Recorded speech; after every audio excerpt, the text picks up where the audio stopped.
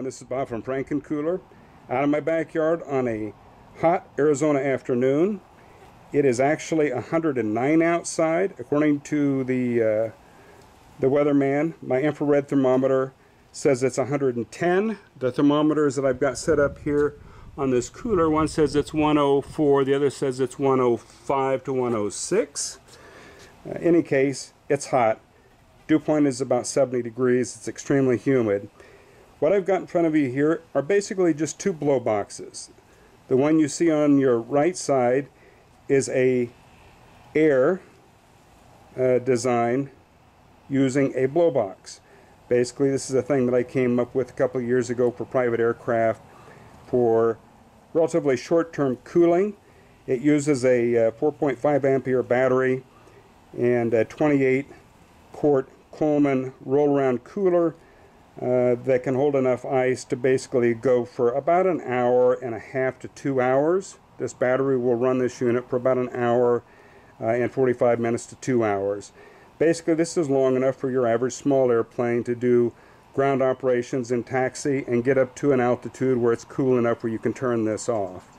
So, like I said, this is a blow box, completely self-contained on top. The only thing in this cooler is a pump. So compared to my original air design, there's a lot more room for ice and water inside this thing. It doesn't have radiators, it doesn't have tubing, it doesn't have an insulated barrier. So anyway, this is an air. The unit you see on top of this cooler is connected to the unit. And I'll show you it's connected to the cooler. There's the tubes going into it. And there's just a pump inside. The one you see on the left is basically just sitting on top of the cooler. It is another blow box that has been put inside of a relatively inexpensive project case that you can get on Amazon. I wanted to make this as small as possible. In fact, this is just small enough. There's not actually room for a motor controller, a variable speed motor controller. This basically is just an on-off, and it's using a wireless remote control. So anyway, this is just a way to minimize the footprint of a blow box. And again, this one is just sitting on top of this cooler. It can be used with a soft-sided cooler or any hard-sided cooler. And what I'm going to do is turn these on. We'll see what they do.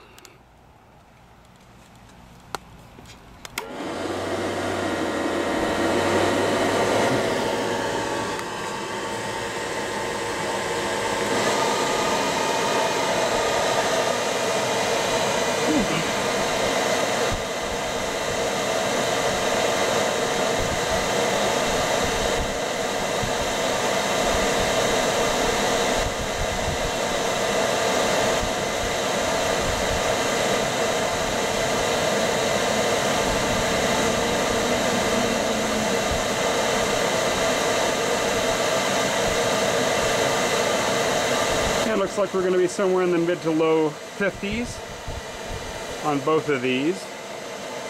Excuse me for the shaky camera work here.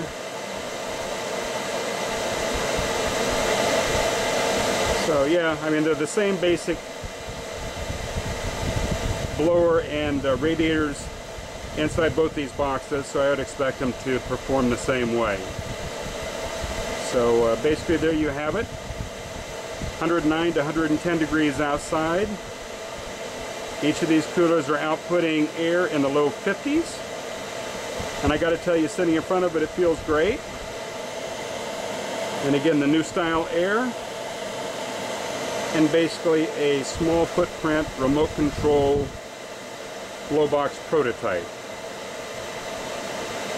I just wanted to do these basically to show you that blow boxes don't have to come in a little carry case. You can put them in any kind of a project box or any kind of enclosure that's big enough for the radiators and the blower. So basically you're limited just to your own imagination and the stuff available on Amazon. So there you go. Two blow boxes. By the way, these are both prototypes. Once I'm done with this video, I basically have no need for them, and I will be selling these on my website, frankencooler.com. Thanks, folks.